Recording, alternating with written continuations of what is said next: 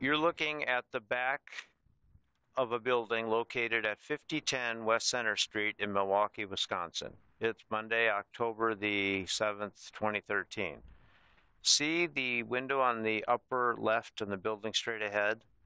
Well, my little brother David, who is right here, who is now 62 at age 7, and I shared the bedroom that's the window of in 1959.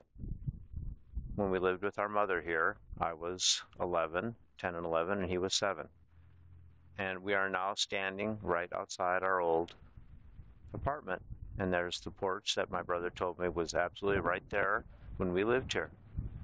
And this is a very moving experience for me, just to stand here where I probably spent many hours as a little kid, 10 and 11 years old.